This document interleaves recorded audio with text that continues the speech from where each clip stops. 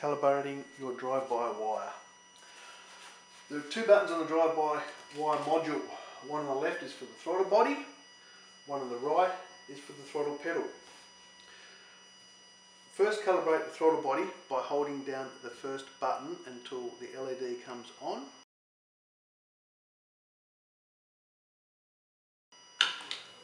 The throttle body will then self-calibrate.